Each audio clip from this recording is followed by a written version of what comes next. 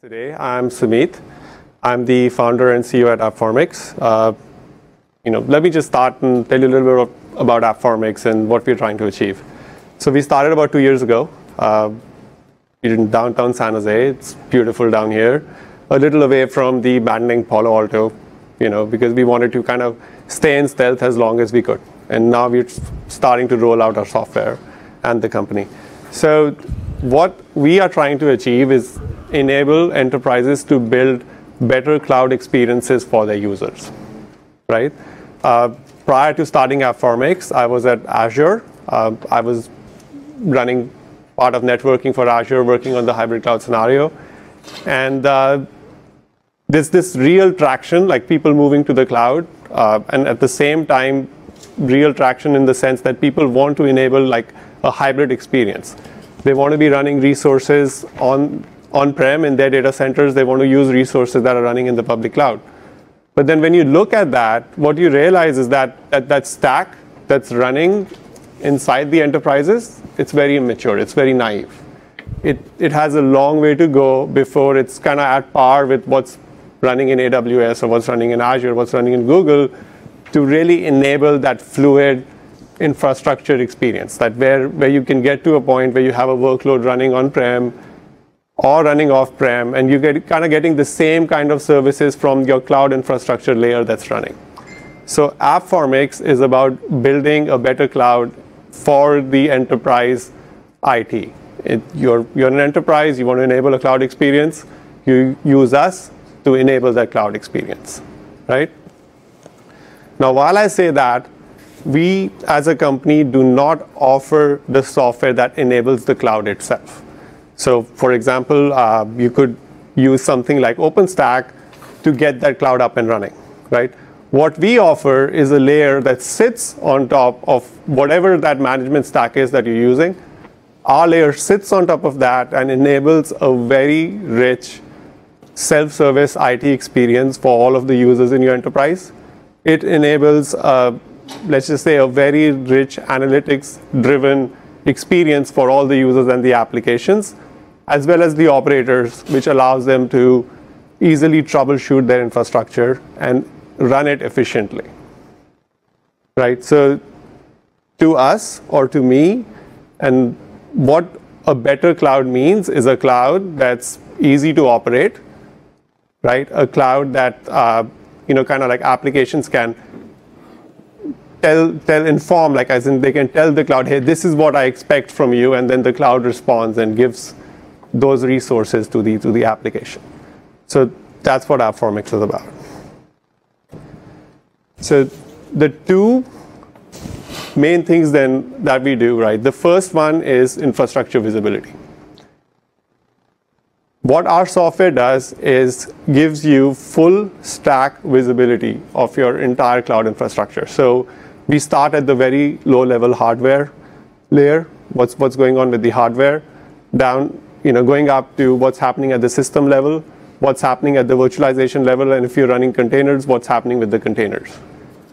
Now, what's key here is that if you look at how people are enabling clouds, there's this drive towards using more and more commodity hardware components and then using some kind of software innovation on top of that commodity to enable cloud. So for example, OpenStack or Kubernetes, right?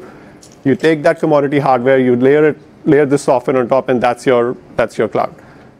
Within that framework, visibility, gaining that visibility into the hardware layer and how the software and the applications are interacting with that hardware layer becomes extremely important. Because if you don't have that visibility, you don't have a reliable infrastructure. So it's really about delivering that reliable infrastructure, right? Now, once you have that visibility, there's a whole bunch of things you can do with it, right? Things like capacity planning. You can figure out how your resources are being consumed, right? Who are the users who are abusing the resources? What's working, what's not working, where are the hotspots, things like that. And then if all of these analytics, right, if you can get them in real time, then you can use all of that data to operate your cloud infrastructure in a model where it's orchestrated, right? So things like you have a virtual machine running. If we can figure out that, hey, that on this host there's contention or there's problems, we can automatically relocate those virtual machines for you. So we then end up improving the reliability of your cloud infrastructure. So can I just ask a question there? Yeah. So you're relocating the virtual machine between clouds? No, so step one, right? What our primary goal right now is to enable a better cloud experience in the private enterprise.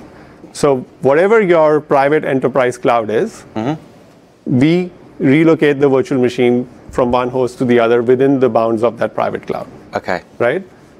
Once we are successful in achieving that goal for our customers, then we take it to the hybrid cloud scenario where that cloud can be federated. It's on-prem. It's made up of a mix of resources on-prem and in the public cloud. And you talk about your on-premises clouds. What do you support at the moment, and what do you talk to at the moment? So currently, what's generally available, what we've deployed for customers is just either vanilla KVM virtualization, or OpenStack running on top of that. Okay. Those are our two primary, essentially our primary build-outs today with our customers, right? We also have a version that works with Hyper-V. Okay. Right, and we have a version that's in beta that works with Kubernetes. AppFormix is an active contributor to Kubernetes, and that's going to be GA Q1 of next year. Okay. Right, but within the scope of things, right? So the visibility that we can get for you, we focus on the real-time visibility so that we can orchestrate the infrastructure to improve the reliability of your cloud. And we give you all of the long-term visibility so that you can do better planning of your cloud. Like how is it being consumed and how you could consume it better, how you could run it more efficiently. So we cover both the spectrums, right? Just the high level of the product. So it's a centrally managed solution, right? The way our software is designed is essentially it runs entirely on-prem. Okay. It's not a SaaS offering. Now, technically, there's nothing preventing us from taking our software and running it on Amazon and saying, hey, we are SaaS, but that's not what we are after.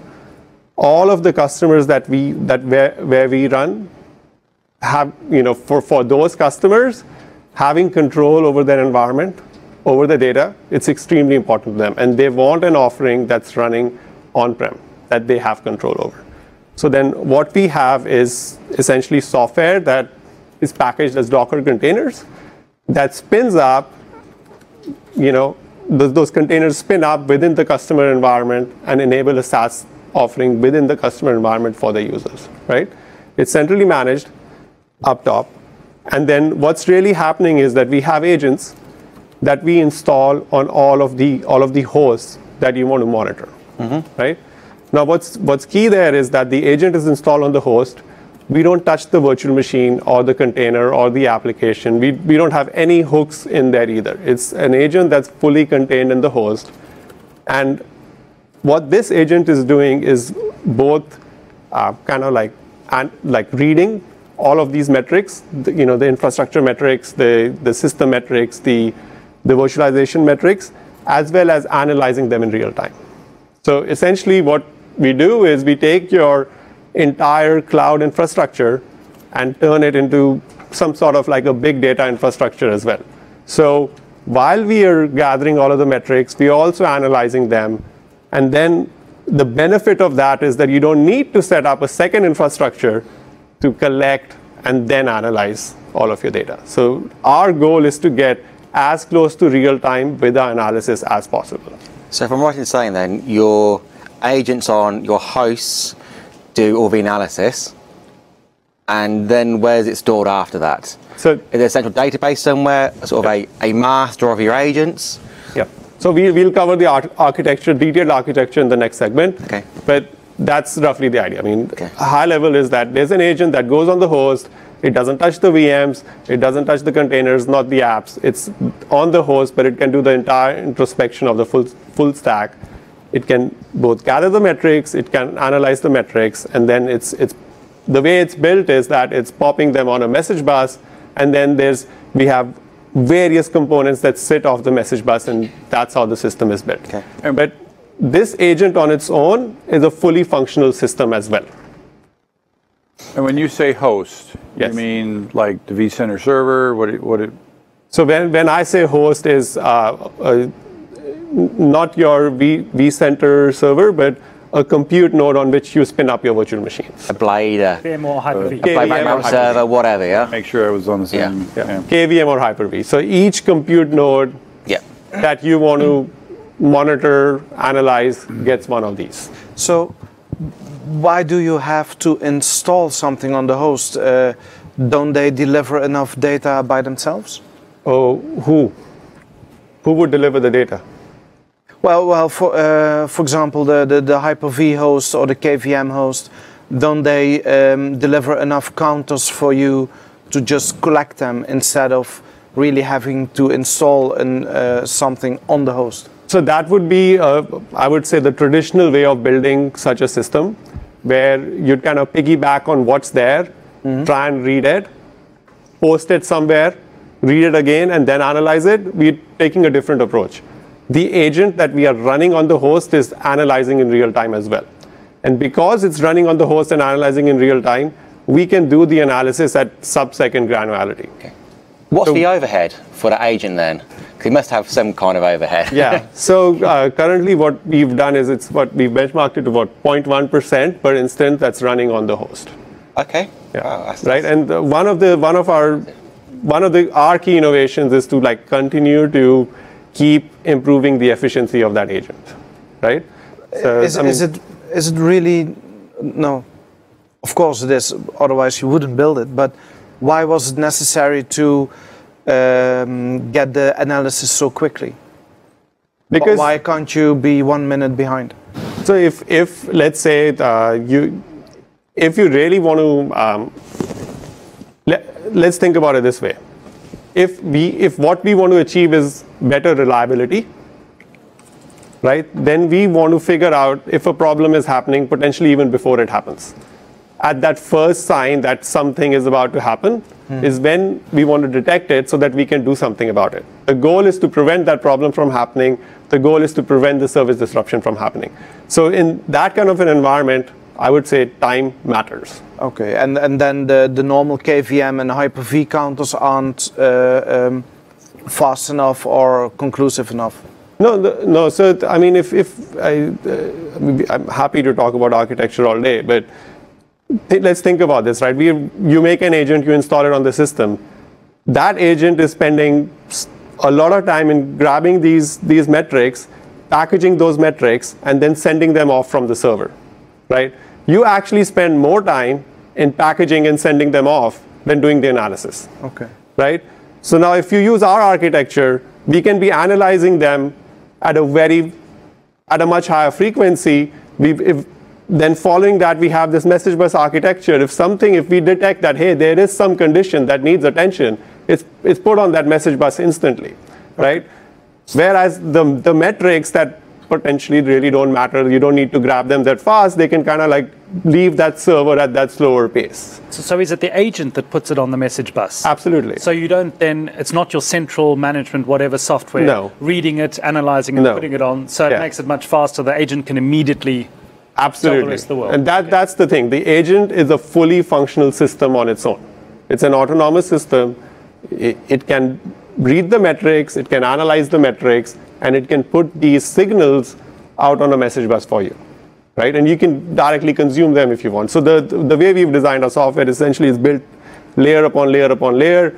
Each layer has a very well-defined API and can function entirely on its own. So does that mean it's hugely highly scalable because you've got a single message bus but multiple endpoints? Yes. But you don't have to have a super duper central controller that has to have huge amounts of CPU memory to analyze all the endpoints. That's the point, right? Okay. So we're kicking the CPU utilization down a level. What's the impact? What's the overhead of the agent? So in this case, because the agent is just reading and doing the analysis, the overhead is purely in terms of CPU. And what we benchmarked it to is about 0.1% per virtual machine that's running on the host. But in our benchmarking, we tend to like load up the agents with several different what we call event rules. We'll talk about those more later. But in reality, what we've found is that like in practice, when we have been in customer environments, a host loaded with about 60 virtual machines uses about 1% of the overall host CPU capacity. So and quite frankly, we know we can do better, and we will do better than that too. But that's what drives us, right? We want to build a system that's able to detect problems before they happen. That's our goal. So we want and I'm pretty sure you get into this, but it integrates with Kubernetes, OpenStack, and we're talking KVM and OpenStack primarily, so my Nova nodes and my KVM nodes in general. What's the Kubernetes play? Because most of the discussions I've heard around Kubernetes have been around managing not necessarily bare metal itself, but the container host. Yep. And container hosts are usually not KVM machines. Yeah. So there's an agent for a generic Linux agent for managing container hosts? It's the same agent. Okay. Right? And so, but here is I missed this, so thank you for bringing this up. So now, data without context is useless, right? So what we get from Kubernetes and what we get from OpenStack is all of the context. Right? What that means is that right now, right, because we make our agent aware of the context, when we are doing the analysis, while we are doing the analysis, we know exactly what we are analyzing. We know, hey, this is an instance, it belongs to a particular user, it's running this application, right? This is what it's expecting. What the controller does is kind of like configure the agent and tell it about all of this context that exists in the management stack, right? And while this analysis is happening, the agent has all of the context available to it. And that's why when it's generating a signal, it's not just saying, aha, there's something wrong in this server. It's saying that, hey, on this server, there is this virtual machine that belongs to this project that was spun up by this user that has something wrong with it. So you can consume that signal instantly and do something useful with it. So I'm sorry. So the messages are not just, and you have the picture up here, so it's not just VM centric, but it's also container centric. Yeah. So this container is doing something that it shouldn't be doing, or behaving in a manner that's weird, do something. Yeah, and absolutely true. And the way we work as a company, a lot of what we've done has come from direct requirements from our customers. Mm-hmm. And so when we see the demo, you'll see that the agent can analyze a whole bunch of metrics. And as we talk to customers, they say, hey, how about this? How about that? We improve the agent as well, right? So, and that's really what the process is here.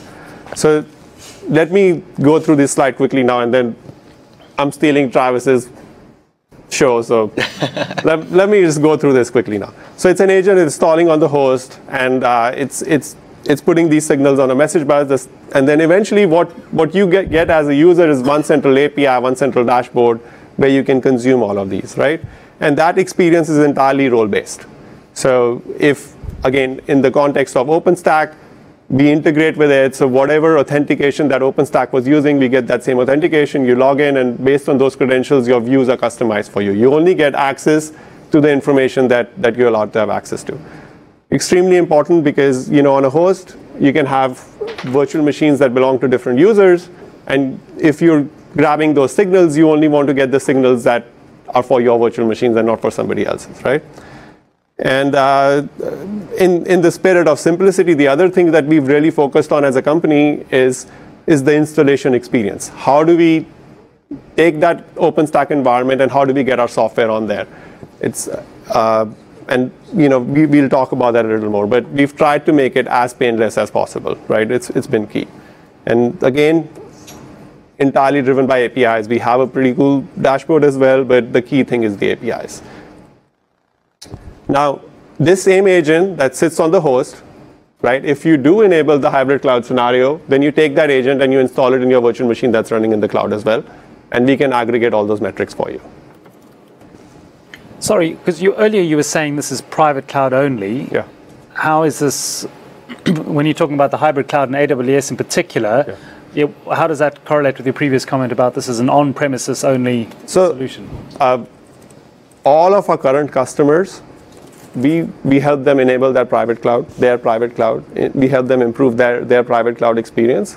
But then as we are expanding as a company, the broader use case is the hybrid cloud, right? And in that scenario, we can cover both the on-prem and the off-prem. But the off-prem would be an agent within a VM to within the containers, because obviously you haven't got any visibility of AWS's host itself. Absolutely. So then you sit on the VM, and then in that case, the primary scenario we're going after is people spinning up containers within the VM. Okay. That's going to be our primary scenario there. So to be clear, what cloud? So with it being a in-guest agent, I'm assuming you don't really care where it sits essentially, because it's in AWS, we don't Azure, vCloud Air. Yeah. Go fill your boots, basically. Yeah. Okay.